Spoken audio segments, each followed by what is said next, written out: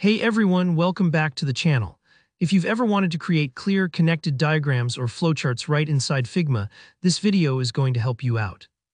Today I'll walk you through a simple but super useful skill, how to add connector lines in your Figma design files, specifically using FigJam. By the end of this video, you'll know not just how to draw lines between shapes, but also how to organize your ideas visually to make stronger presentations, easier workflows, or clear project plans. Alright, let's dive in. To start, head over to your Figma dashboard. Up at the very top, you'll see an option for FigJam. FigJam is Figma's collaborative whiteboarding tool. It's a fantastic space for brainstorming, making flowcharts, or mapping out any kind of process with your teammates. Go ahead and click on FigJam. This will open up a fresh workspace and you'll be taken to a clean design page where we can start building. Now, let's create a basic diagram to work with.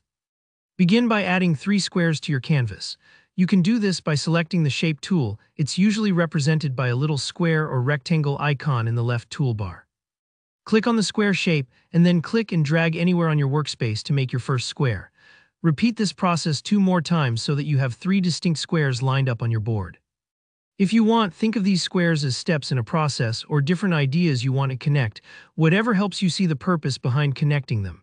Don't stress about perfect alignment just yet. You can always tidy things up later.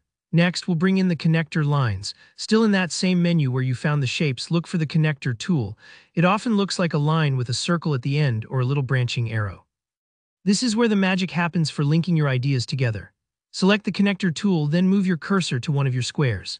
Click on the edge of your first square. You'll see little purple dots or handles pop up when your cursor is close to an edge or corner, and these are perfect for starting or ending a connector. Click and drag from the edge of the first square toward the next one. As you drag, you'll see the line stretching out. Drop the end of the connector onto the edge of the second square and it'll snap right in place.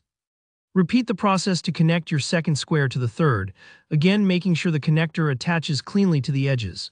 A great thing about FigJam's connectors is how flexible they are. Say you want your lines to curve around shapes, or maybe you just need your diagram to look a bit neater.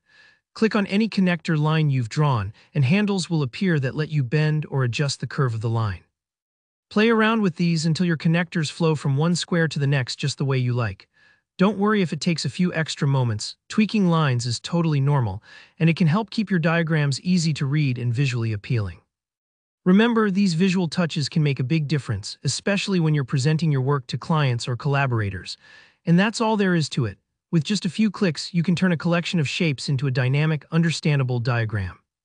Whether you're mapping a workflow, designing a decision tree, or just brainstorming, connector lines help your ideas communicate clearly. If you found this tutorial helpful, go ahead and give it a thumbs up and drop a comment if you have any questions or if there's another FigJam feature you'd like to learn about. And of course, don't forget to subscribe for more quick, actionable design tips. Thanks for watching and happy designing.